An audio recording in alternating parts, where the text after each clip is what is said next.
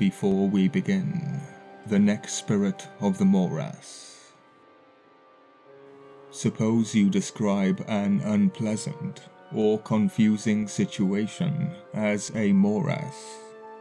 In that case, you mean that it seems impossible to escape from or resolve because it has become so severe or complicated. Let us begin. Tablet 1.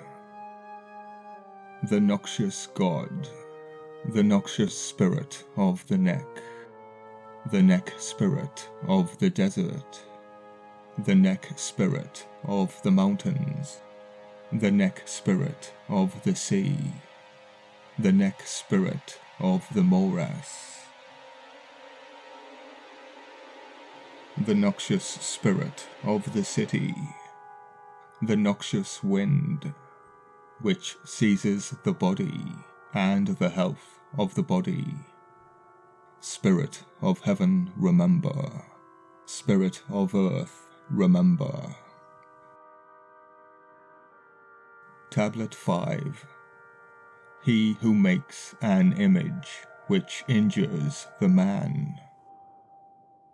The mark, the word.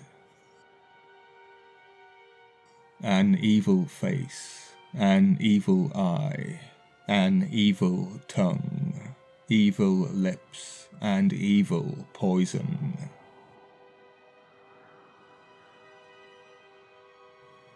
Spirits of heaven, remember.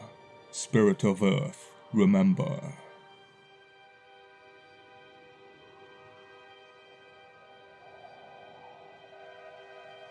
Tablet 6.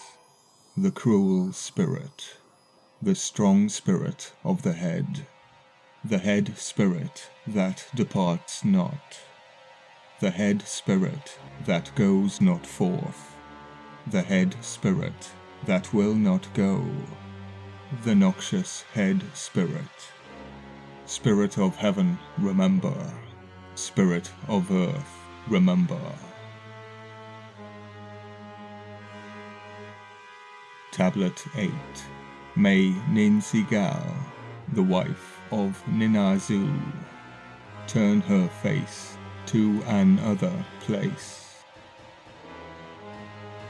May the noxious spirit go forth and seize another. May the propitious spirit and the propitious genie settle upon his body, reminding me of the Anunnaki being released from their prison. The body is a temple. Spirit of heaven, remember. Spirit of earth, remember. Tablet 9. May Nebs, the great steward, the recliner supreme, like the God who has begotten him, seize up his head. Against his life may he not break forth.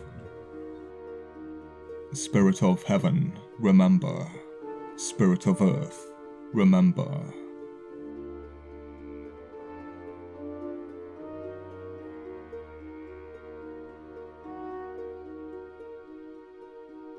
Tablet 10.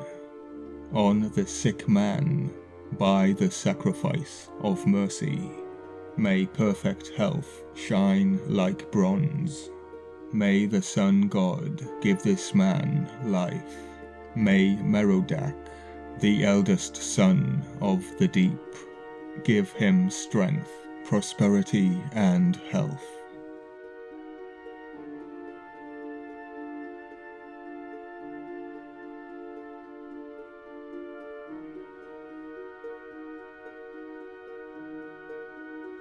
I want you to note the negativity in the language. The power of the words implies to the subject that there is no way out. The situation is morass, appearing impossible to escape from or resolve.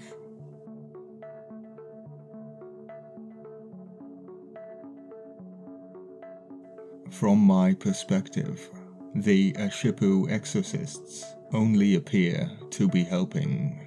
For a very long time, I have believed that they are not expelling a demon at all. In fact, they are using humans as a conduit, which is evident in this so-called exorcism. They are releasing the spirits, the Legion, or Anunnaki, from their palace prison.